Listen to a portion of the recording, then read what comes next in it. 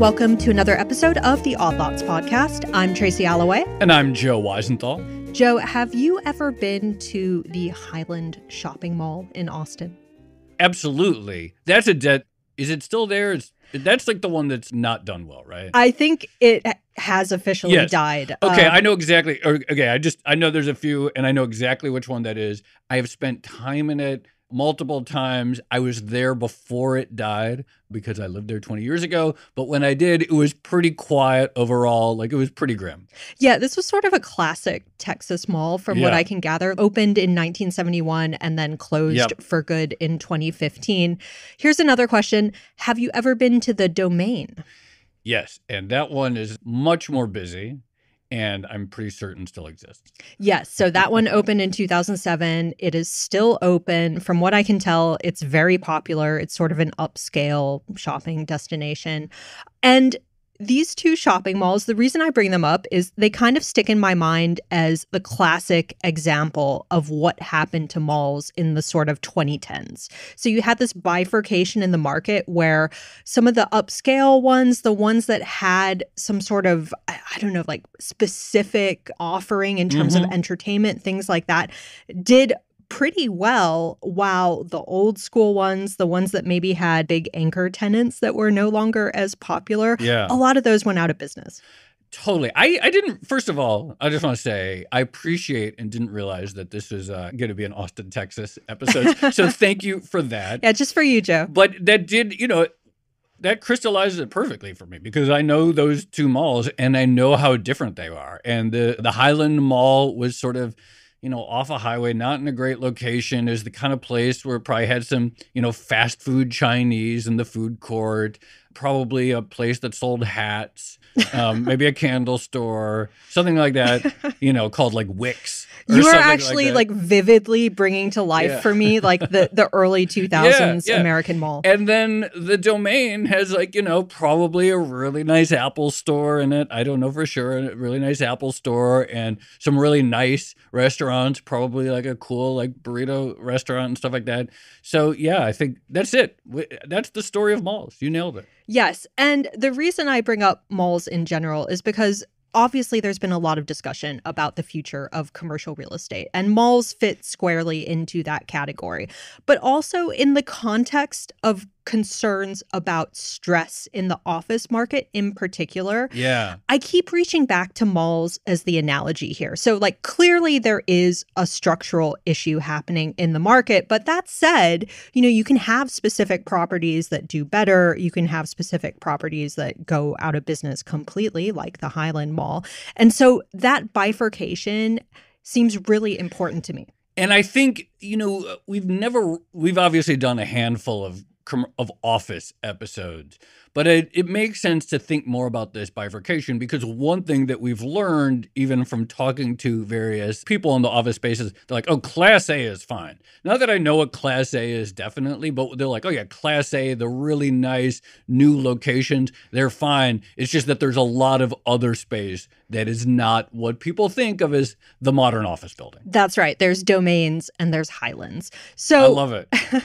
So on this episode, we're going to be digging more into the office sector and commercial real estate more broadly. And I am very pleased to say that we do indeed have the perfect guest. We're going to be speaking with Liza Crawford. She's a portfolio manager and co-head of global securitized over at TCW and a longtime investor in this space. Someone who also covered malls for a while in the early 2000s or 2010s. So we're going to get into all of that with her. Liza, thank you so much for coming on Odd Thoughts. Thank you so much for having me. I'm so excited to be chatting with y'all today. Well, we're very excited as well. Ooh, and you said y'all, so we're really we're bringing the Texas theme in this episode. Love it. Are you Texan? I was born in Houston. I went to high school in Dallas. So I've moved around a fair bit, though. Awesome. So did I get your career summary broadly correct? Longtime player in the securitized space, including in commercial real estate. So things like commercial mortgage-backed bonds, CMBS, stuff like that. And also, you were looking at malls at one point, right? Yeah, so I've always been in securitized for my career, and I started in 2009, so a pretty exciting time. Interned in 2008, particularly exciting as well. Mm-hmm. And I focused on various areas of securitized, but when I joined TCW, the firm I work at now, I was a commercial mortgage-backed securities trader. So I dedicated all of my time to commercial real estate research and trading. And to your comment, Tracy, it involved a number of property tours. And years ago, malls were the focus, and it was pretty grim out there for a number of tours, but you guys nailed it on the bifurcation. You can really see that when you're visiting these assets, and you can see it come through in cash flows and sponsor decision making. And then currently at TCW, I'm co-head of Global Securitized. So now I have the pleasure of looking across the broader, almost $13 trillion securitized market.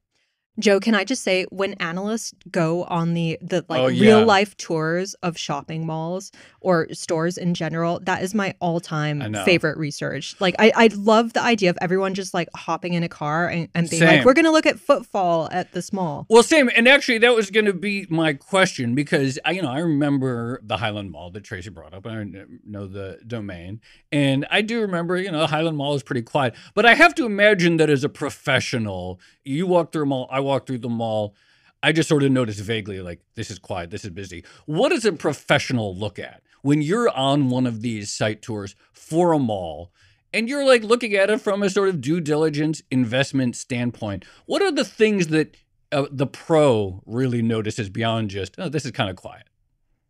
Yeah. So with respect to the malls, you're looking to see if the atmosphere is inviting. So have sponsors spent any effort to try to add natural light, to try to add seasonal decor? So that's just the natural ambiance. Then you're also looking at the density. So is it populated? Are people walking around?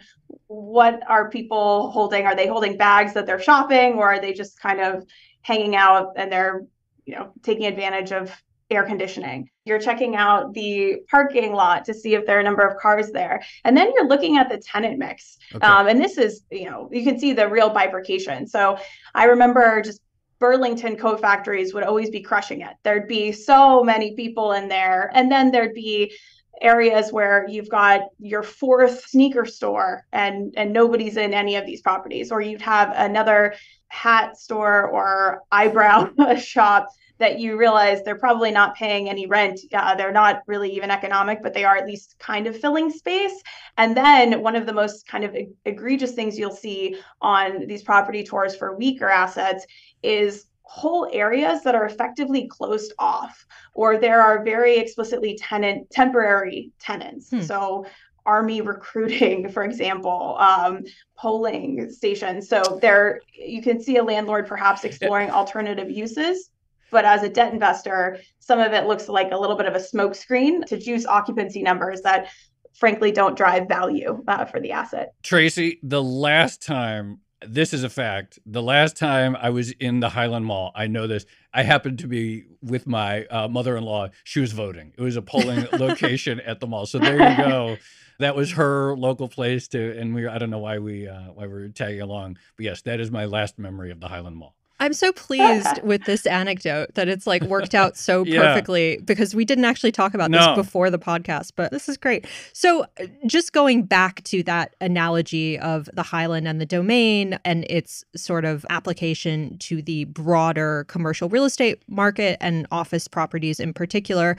I mean, I mentioned the mall is the sort of prism that I'm looking at the office space through, but tell us how you're viewing it. Like, how useful is the shopping mall sector as an analogy to stress in the office market right now?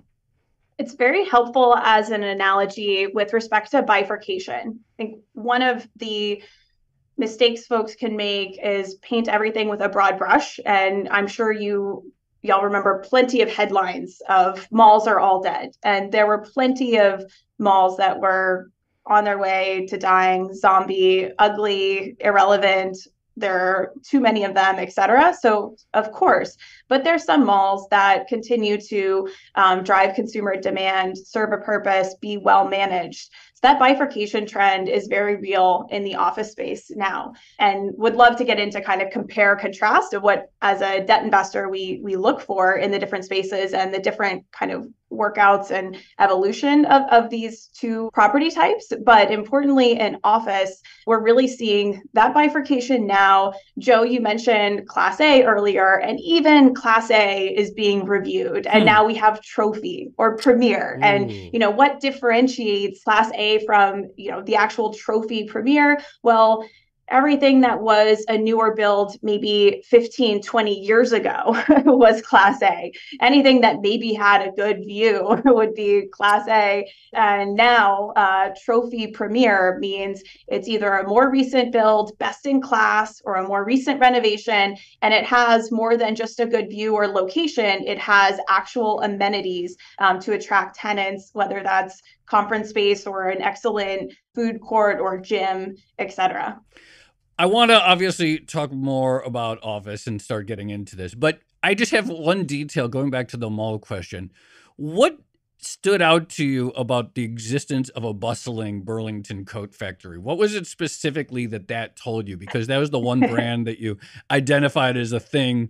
What was that saying to you? Yeah, I think when you're touring malls and it gets really sad, you really get excited about the bright spots. Okay. And Burlington Coat Factory was really that bright spot. And it also signals that there is demand to be identified and, leaned into as a landlord or sponsor. So a lot of these properties needed to be right sized from a square footage for the actual, retail demand. But there's consumer demand in the area, and you need to re-tenant your space to meet that demand. And what you see in office as well as you saw in retail is that bifurcation translates into sponsors making a decision. This asset is not core to my portfolio, and I'm planning on walking away from it or, rolling off of it in the coming years. So what is the point of investing any energy in leasing it up, in making sure our tenants are happy with the location, that we are investing in demand drivers that ultimately help the broader kind of ecosystem of tenants? So instead, you just see the underinvestment so present from walled off areas or these, day-to-day tenants or month-to-month tenants likely not paying any rent. And then the successful, consumer demand moving into some of these retailers that are actually relevant to the local population.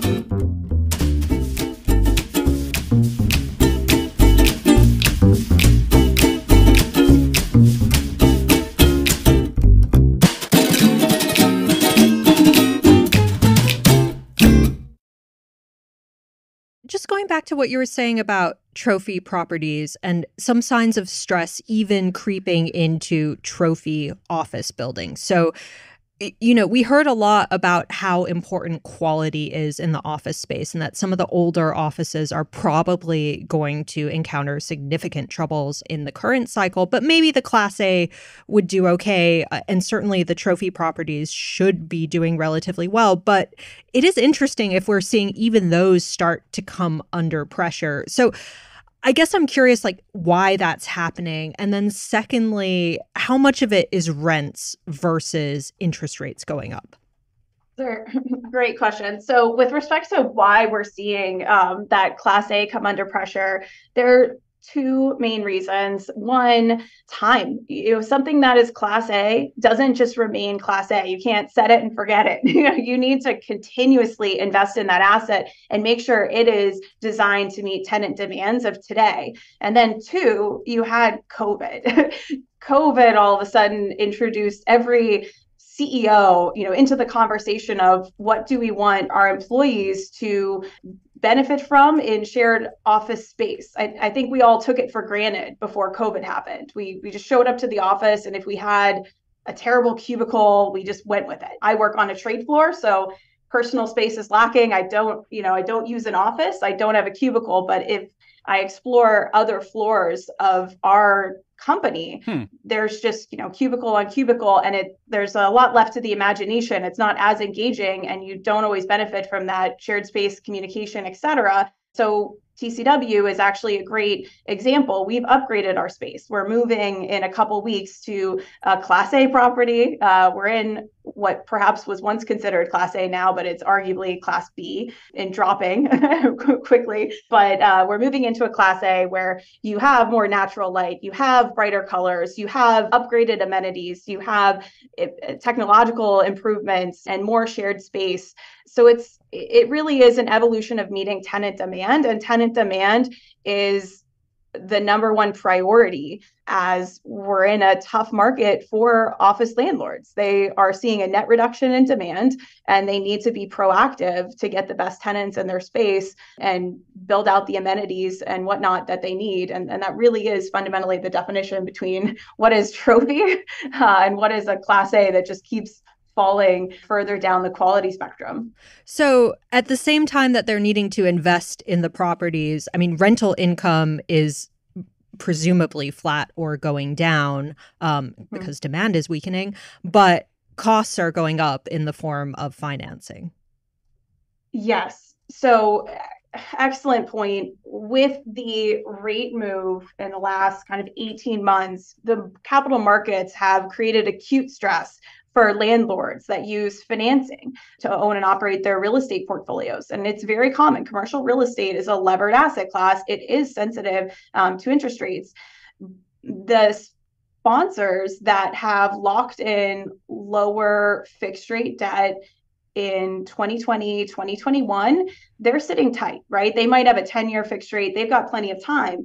But other sponsors took out shorter floating rate debt. So they are acutely vulnerable to their rates resetting 5.5 points higher. And it is acting as a catalyst for them to accelerate their decision-making of what assets belong in their portfolio, what assets will make sense long term, what assets are economic to own, and what assets just don't make sense anymore. So after 10 years of low rates and low growth, the debt markets got very sanguine in both the appraisals they'd accept for office and the lack of differentiation they demanded from these valuations and sponsor quality, et cetera, in office.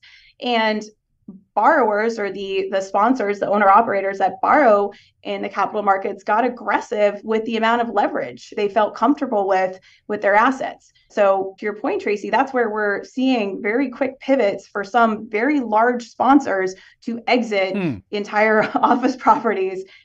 Blackstone and Brookfield are great examples there. By the way, just going back to what you were saying about light, there was actually a great New York Times article 3 days ago, November 26th. The Envy office can Instagrammable design lure young workers, back by Emma Goldberg and Anna Code. But it sort of speaks to exactly what you're saying, light and everything. And they have, these offices that are featured all, like millennial pink and all that stuff. What else goes into Joe, I don't know why you don't like millennial pink. You always mention it as like a negative example. I like it. I'm just so tired of it. It was cool. 2013 was like, oh, cool new color to everybody. I was like, oh my God, 2023 is still around. What else looks like a trophy? When you walk into an office, like, okay, this is a trophy asset. What does that look like? What are some other things that you would expect to see? You'd expect to see very high quality entryways, lobbies, lofty ceilings, ideally like atriums. You would have separate elevator banks for either different floors or different tenants, a luxury feel, right? You want both your employees to feel really excited and proud and productive when they come to work, but you also want your clients to feel like they're special and that they are working with a really high quality company. And then I mentioned kind of those amenities floors. Other examples include just having outdoor space. Just giving your employees the opportunity to step outside and get some fresh air, see some greenery. And then I think everyone, and Bloomberg, you guys are leading the charge on it, but everyone wants the snacks, the coffee upgrade. Yep. So we've seen, beyond just maybe shared amenities that multiple tenants can enjoy, you've also got more amenity focus on tenants' dedicated floor space because people want to be able to take a break and get a nice coffee. We don't have any Instagram walls here at Bloomberg, as far as I know. Although actually in the basement, there's a pretty cool art installation that is pretty grammable. But by and large, I do feel like we work at a trophy office here in New York. Can you, though, just setting aside the sort of more qualitative differences, like, can you speak to the quantitative differences that you see right now in the sort of trophy, whether it's vacancy rates or cap rates or anything else versus everything else? Yes. And then I think it's important we also talk about geography and specific city stories. Okay. So as it relates to the quantitative differentiation we're seeing for trophy assets, it's not uncommon to see post-COVID stress translate into a 10% vacancy. There's some assets that only have a 3% vacancy, whereas a BC or even a weaker Class A had 10% going into COVID, currently has a 20-25%, and then some assets are effectively vacant. And that's where you see these distressed sales come through. Want to lean into a couple items here. So how do trophy offices how are they best able to maintain higher occupancy? It's because they attract high quality tenants and they demand high quality leases from those tenants. They have to pay for it in today's market. So what is a high quality lease? A high quality lease is a 10-year term with no contraction options, no termination options. You're trying to avoid volatility in your tenant role. You're trying to avoid your tenants having too much optionality to walk. And then you're also adding high quality tenants, so you're mitigating the risk that they go bankrupt, right?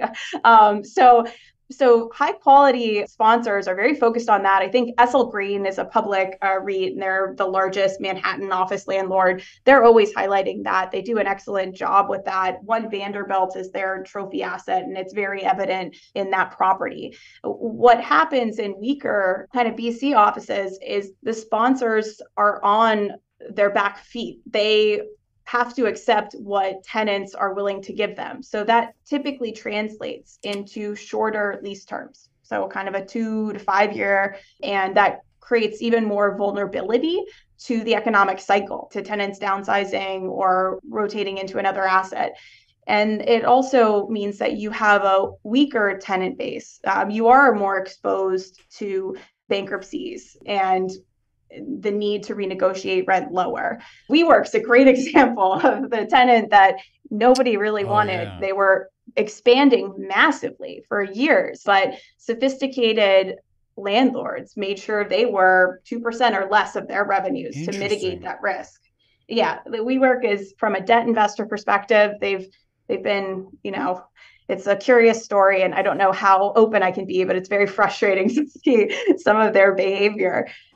So on the quantitative side, we should see that bifurcation to continue to play out. And perhaps one of the most stark ways to evidence this is when we see some of these distressed sales. It's still early in distressed sales, but from a dollar per square foot valuation perspective, you would usually pre-COVID see $1,000 per square foot for a trophy Class A trophy asset in New York City, in San Fran. With the rate move, with the stress in the capital markets, we as debt investors quickly reset to closer to a $500 per square foot implied mark-to-market valuation. Now, if you're a sponsor with a 10-year fixed rate mortgage and you have your tenants in there for 10 years, you're insulated from this period of time. So you don't need to monetize that implied mark-to-market valuation. You can hide it, with various, even with a JV interest sale, you can finagle a way to really preserve that kind of top tick valuation. But for weaker assets, they cannot hide. The sponsors walk away from them. They hand over the keys to the lender, and the lender gets an updated appraisal that's closer to market, and or the lender sells the asset into the market. And that's where you're seeing valuation declines beyond 70%. I mentioned Blackstone walking away from an asset in New York City. That's 1740 Broadway. It's basically empty. And the valuation was closer to $1,000 per square foot.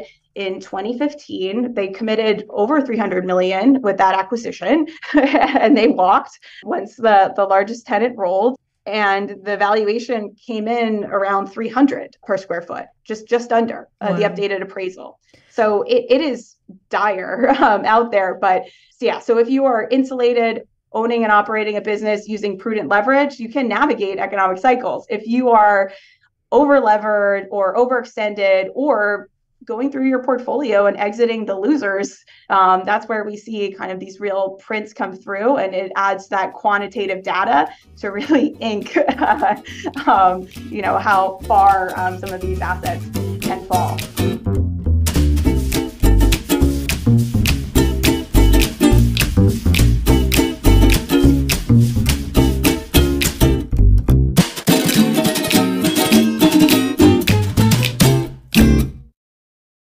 So I definitely want to ask you more about the specific things that go into a decision by a sponsor to walk away from a property or try a workout. But since you mentioned geographies and since a lot of what we're talking about is bifurcation in the market, tell us what you're seeing in different areas.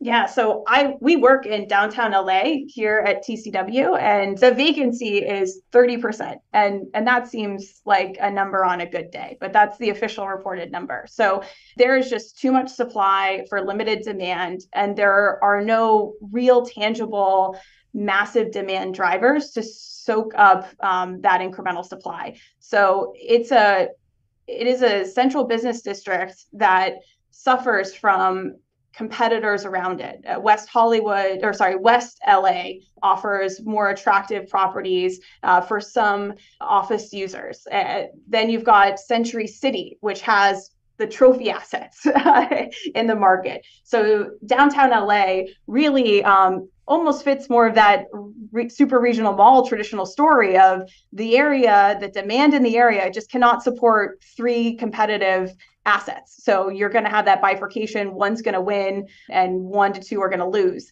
So that's the story in, downtown LA, for example. If we move to San Francisco, that area has so many headwinds, but one of the major issues is the amount of tenant concentration. It's healthy to do a compare contrast of San Francisco and New York City. San Francisco and New York City both had full valuations. They had a lot of international investors that really supported high per square foot valuations for office real estate.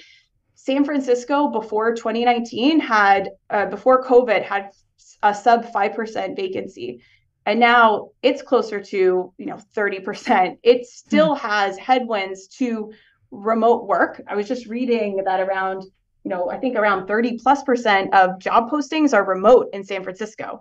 Compare that to Manhattan, where you're attracting talent that wants to be there, wants to live there, and there's a large financial presence that is going to demand their tenants are in the office. In the technology space, you have some larger employers like a Google that have indicated they want some type of office presence, but you also have many smaller firms that would love to continue to save money on office expense, and their business models work fully remote, and they're going to continue to benefit from that until their venture capital investor demands that they get an office space and go about things that way. So San Francisco, unfortunately, it has way too much tenant concentration. There's a decline in office space demand in that sector.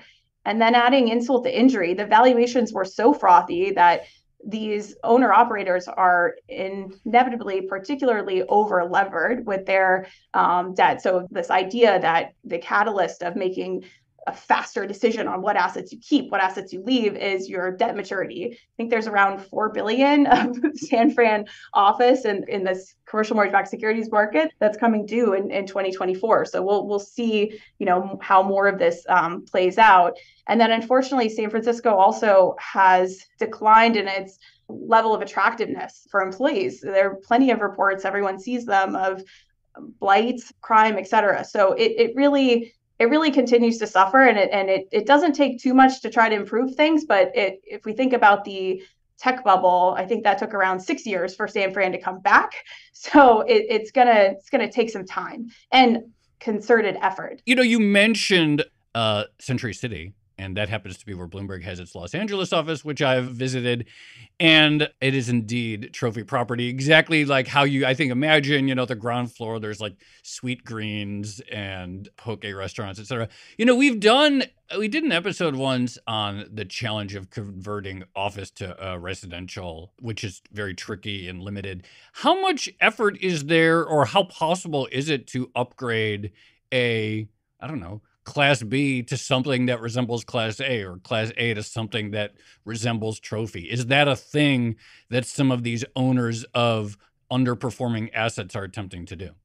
It is a thing, but it's not super easy, and it's expensive, especially when everyone's cost of financing has shot through the roof. But it just takes, everyone should have upgraded their lobby and their elevators over the last kind of 5 to 10 years. And what a fantastic time to do it, with respect to COVID and having no tenants in. Not everyone did that, but that's a great example of a Class B effort to maintain relevance. And then also, if you're looking at some of these smaller office spaces that are a lot of your kind of Class B and C, the focus is less to make them all of a sudden a trophy and more to design around what the tenant demand is. So hopefully you still have, doctors, dentists, or lawyers, or somebody that is comfortable with a smaller office footprint. There's a geographic attraction. They want a lower per square foot valuation, but they're also going to need better natural light. They're also going to need likely a better floor plan, and that costs money from the sponsor. So I'd say we're likely to see the Bs and the A- make upgrades to make themselves more attractive to tenants and make economic decisions that way, rather than see too many assets go from an A-B to we're going to just go for broke with trophy. There are some assets that we're having fun watching. I'll give you an example, but 245 Park is in New York City. It's a large, I think it's fair to call it a trophy office. It was owned by H&A back in 2017 with some very aggressive financing, up to 80% loan to cost, and the mezzanine lenders. Oh yeah, sorry, you just reminded me. H&A had like a really weird portfolio of properties, from what I remember. Yeah, so there was an influx of international buying, but particularly some of these Chinese conglomerates that had insurance, but also pharmaceutical companies, and H&A and Anbang are examples, and their portfolios included things like airlines, and then they really leaned into New York City office. And New York City office, as well as some San Fran office, the benefit of those kind of investments is you're putting a slug of money to work at once, right? These are expensive, they're large, we have excellent property rights here. You do have kind of an established tenant role and can feel good about underwriting the cash flow. And at the time, financing was really cheap. So you could go on a buying spree with pretty attractive financing. So for this 245 Park property, ultimately SL Green moved from being the most subordinate lender to the owner. An operator, so using their lender rights when H&A defaulted. And 245 Park, I was able to visit by leveraging the fact that I'm a client of one of their tenants, and it was really fun to see. That's a space where you're not going to compete. You're in an area with JP Morgan's new build, and you're in an area with SL Green's One Vanderbilt. You're not going to suddenly become them. But what you can do is upgrade what you have and benefit from your excellent location right by Grand Central. So I got to see their executive floor. So you lean into things like that. Your tenants want a really fancy floor to bring their clients in. The entryway was great. Everything that I saw had more of a luxury feeling. So I think that's probably a great example of an older asset that's making strategic upgrades to really hold its own, even though it can't suddenly become a 2020 delivered new build. So setting upgrades aside, can you talk a little bit more about the options that sponsors actually have? So let's say I'm sitting on a property that no longer makes economic sense. Like, what are the options that I have I guess they span like a range from trying to raise additional capital to maybe just handing back the keys or something like that. Yeah, and that's key, part of our investment analysis on the debt side. So it is very easy in the commercial mortgage-backed securities market to just hand back your keys. CMBS isn't a relationship lender like banks or insurance companies. So, and what do I mean by relationship lender? That there's no recourse in a CMBS loan. It just asks for adverse selection for sponsors. And you see that translate into their financing. So sponsors, at the end of the day, they're obligated to pay their debt on an asset. If they don't, they're in default and lender rights kick in. They can either negotiate with the lender to get a modification. A modification can include some type of relief for a temporary period of time. Forbearance is what it's called on their cost of financing.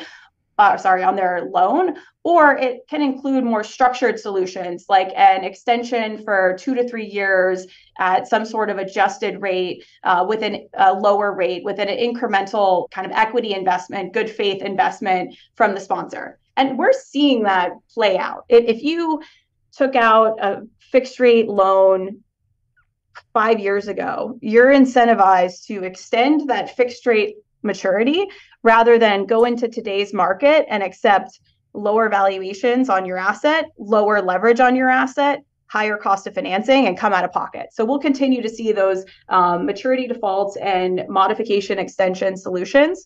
And that's actually encouraging to see in a number of circumstances because it at least signals that the sponsor cares about this asset. We're always going to look for evidence of them continuing to invest in the asset and ensure it's relevant and generating income and whatnot. But the fact that they're not immediately walking away is encouraging. Whereas on the other side, just to give you some examples of tenants walking away, of sponsors walking away, we talked about 1740 Broadway for Blackstone in New York City. You also have Gas Company Tower as an example in downtown LA and the EY building where Brookfield walked away.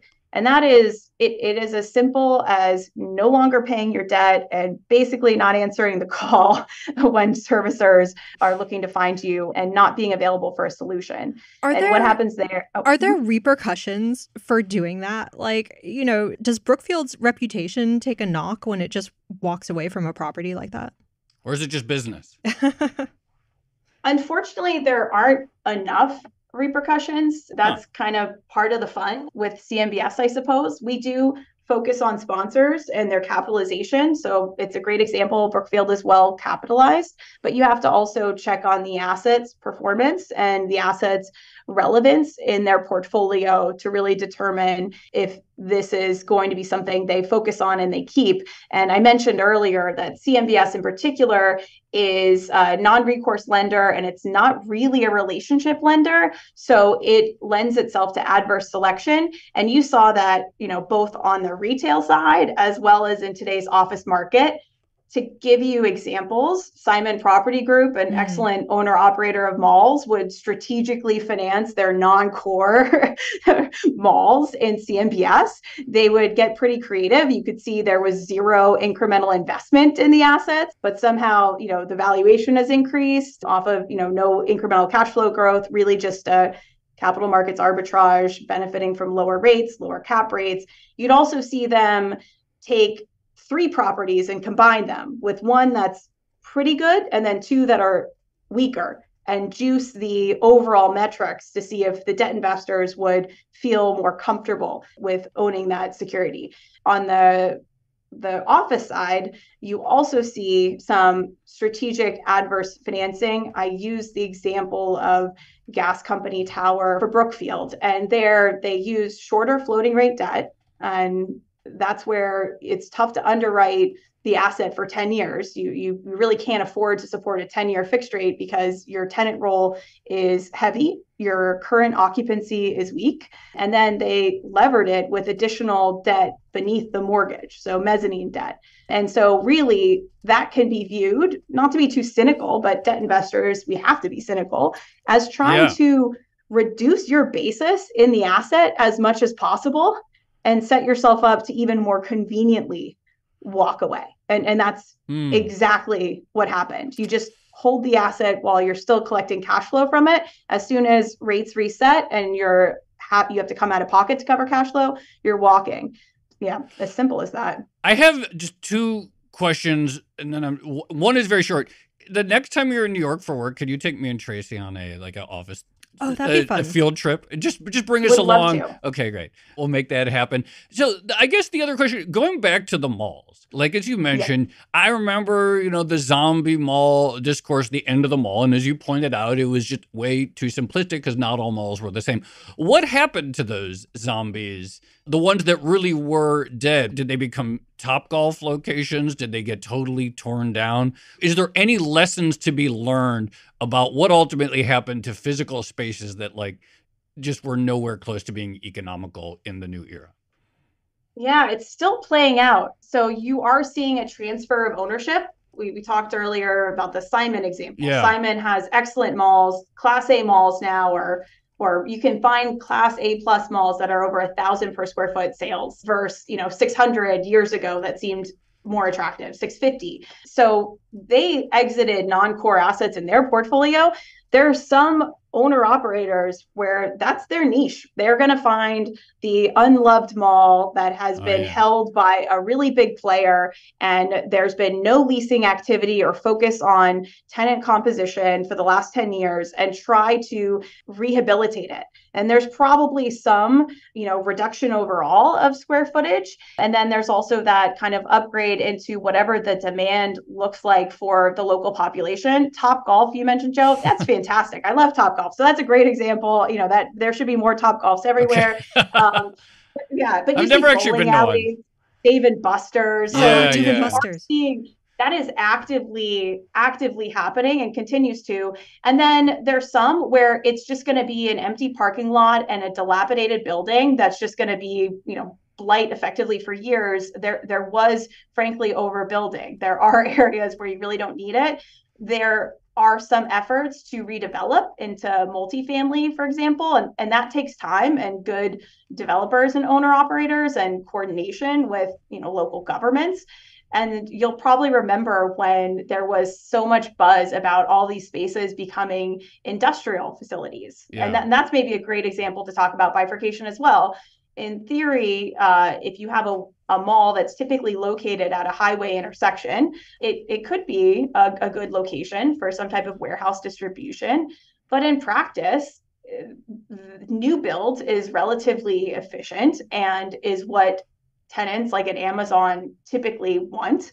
And you can also find cheaper to access or easier to own and operate space away from just absorbing a 2 million square foot structure. So it was kind of theory versus practice. That is also, we're not going to save all malls through industrial the same way we're not going to save all office properties through multifamily conversion.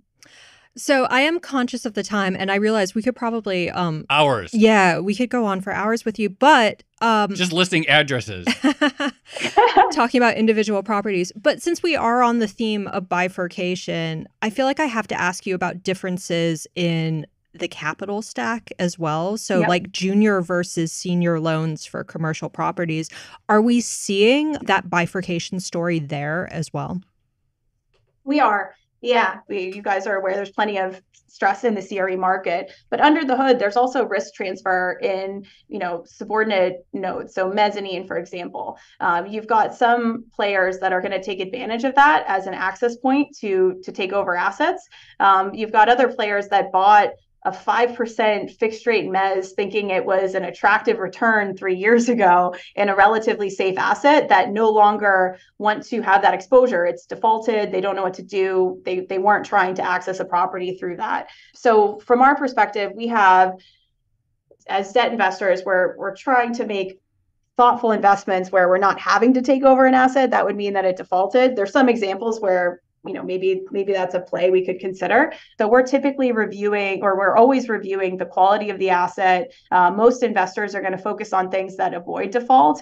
And then where you play in the capital structure is going to be determined by, relative value and kind of sourcing. So we're more commonly in the mortgage portion, the CMBS portion that gets kind of tranched out. So you can play in seniors, you can play across the cap stack. as you'd expect, if you like the mortgage, so let's say it's a $1 billion mortgage, you typically like the $1 billion CMBS deal that's terming out that mortgage, that's reframing it into more marketable securities. And then your decision making really comes down to relative value. With respect to reviewing the capital structure, you always want to be mindful of how much leverage is on the asset. And the reason the sponsor took out so much leverage, it typically is a negative signal if there's too much complexity in the capital structure. If you've got 3 mezz notes, that's an easy red flag. That means you couldn't find one slug of mezz. You couldn't find a buyer for one slug of mezz. Instead, you're kind of just trying to slice and dice and find the best buyer for specific portions and their levels where they, the return they need to see to take that risk. And then also, you always want to see who those buyers are, because they are first in line to navigate distress in the asset. We talked earlier about 245 Park. When we see HNA as a non-traditional owner-operator of New York City office acquire that asset at an uneconomic capitalization rate, that's a head scratcher, and 80% loan to cost is a head scratcher. But when you see SL Green position themselves in that mezz C, you know how that's going to work out. You know they are strategically investing in that most subordinate mezz to be in position to step in and ultimately take control of that asset. So those are all things. We're always analyzing who the players are, looking at relative value across the capital structure, and then for our, most of our client portfolios really focused on the debt side. And I don't want to surprise y'all, but plenty of people that are focused on the debt side that underwrite to find credits that should avoid defaults are probably scratching their heads at the amount of loans that have default risk in their portfolios. And I think that fits into some of the regional banks, and we'll see that kind of play out over time as well. Oh, man, I feel bad ending the interview right there, because I would love to talk about bank exposure to CRE, although I think we did do an episode earlier in the year. Okay, so we are sort of covered, but our producers are giving us the time signal. But Liza, that was so good. Thank you so much for joining Odd Lots. Really appreciate it. This was so much fun. I appreciate y'all letting me join, and I'm completely happy to take y'all on property tour. Great. Yes, we are serious. We are for real going to take you up on that next time. Or next time we're in LA, which could also happen. So maybe we'll do it. Maybe we'll do it both cities. Excellent. Sounds great.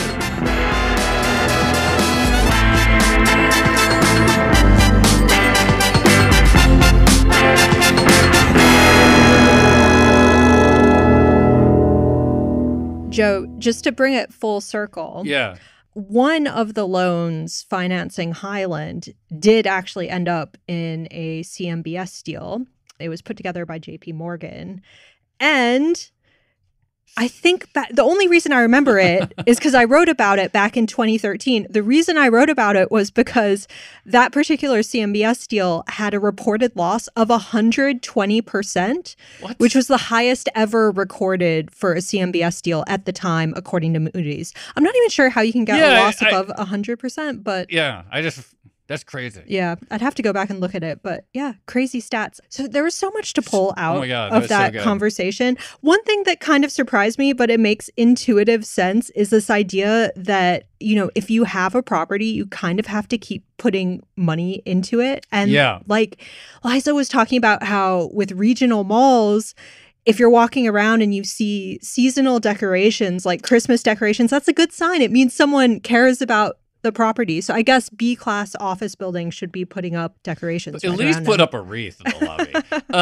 By the way, fix it. Yeah. I said that our office here didn't have any Instagram walls, and then our producer Dash immediately messaged me and he said, "We do have a very grammable office. I've grammed from here, fish tanks, the curved escalator. So we do have plenty of visual delights in our office." But to the conversation, I thought that was amazing. And I really liked I loved that Liza was able to mention so many specific addresses.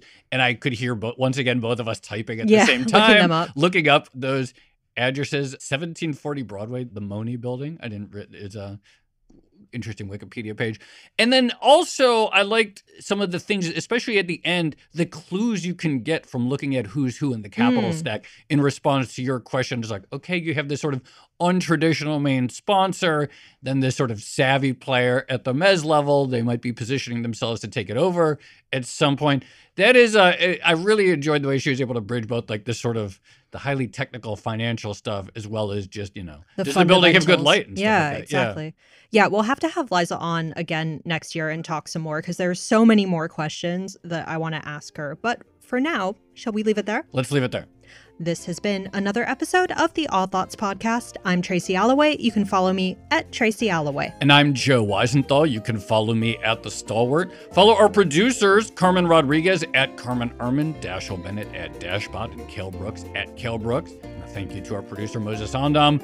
For more Odd Lots content, go to Bloomberg.com/oddlots, where we have transcripts, a blog, and a newsletter.